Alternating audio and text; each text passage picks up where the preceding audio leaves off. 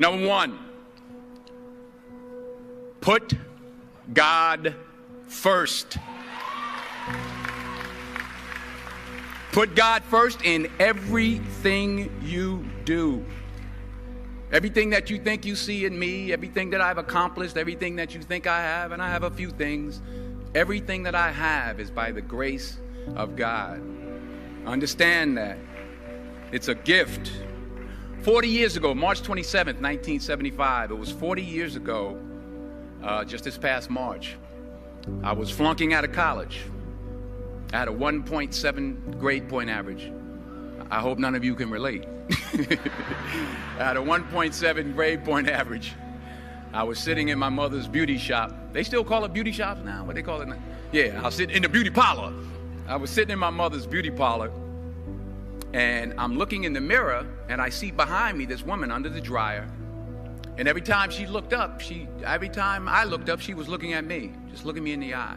And I didn't know who she was, and I said, she said, somebody give me a pen, give me a pencil. I have a prophecy. March 27, 1975, she said, boy, you are going to travel the world and speak to millions of people.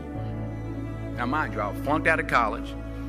I'm thinking about joining the army. I didn't know what I was going to do, and she's telling me I'm going to travel the world and speak to millions of people.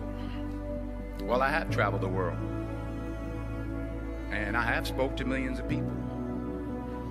But that's not the most important thing, the success that I had. The most important thing is that what she taught me and what she told me that day has stayed with me since. I've been protected. I've been directed. I've been corrected. I've kept God in my life, and it's kept me humble. I didn't always stick with him, but he always stuck with me. So stick with him in everything you do. If you think you want to do what you think I've done, then do what I've done and stick with God. Number two, fail big. That's right. Fail big.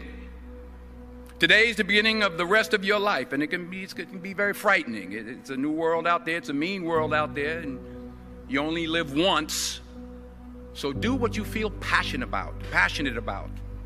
Take chances professionally. Don't be afraid to fail. There's an old IQ test, was 9 dots, and you had to draw 5 lines with a pencil within these 9 dots without lifting the pencil. The only way to do it was to go outside the box. So don't be afraid to go outside the box. Don't be afraid to think outside the box. Don't be afraid to fail big, to dream big. But remember, dreams without goals are just dreams, and they ultimately fuel disappointment. So have dreams, but have goals. Life goals, yearly goals, monthly goals, daily goals. I try to give myself a goal every day. Sometimes it's just to not curse somebody out. Simple goals, but have goals. And understand that to achieve these goals, you must apply discipline and consistency. In order to achieve your goals, you must apply discipline, which you have already done, and consistency every day, not just on Tuesday and miss a few days.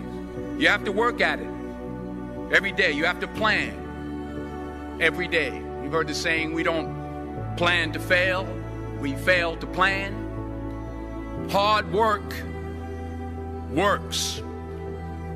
Working really hard is what successful people do. And in this text, tweet, twerk world that you've grown up in, remember, just because you're doing a lot more doesn't mean you're getting a lot more done. Remember that. Just because you're doing a lot more doesn't mean you're getting a lot more done. Don't confuse movement with progress. My mother told me, she said, yeah, because you can run in place all the time and never get anywhere. So continue to strive, continue to have goals, continue to progress. Number 3, you'll never see a U-Haul behind a hearse. I'll say it again. You'll never see a U-Haul behind a hearse. I don't care how much money you make, you can't take it with you. The Egyptians tried it. They got robbed. That's all they got. You can't take it with you. And it's not how much you have. It's what you do with what you have. We all have different talents. Some of you will be doctors, some lawyers, some scientists, some educators, some nurses, some teachers. Yeah, okay. Some preachers. The most selfish thing you can do in this world is help someone else. True desire in the heart, that itch that you have, whatever it is you want to do, that thing that you want to do to help others and to grow and to make money, that desire, that itch, that's God's proof to you, sent beforehand already to indicate that it's yours. And anything you want good, you can have. So claim it. Work hard to get it. When you get it, reach back. Pull someone else up.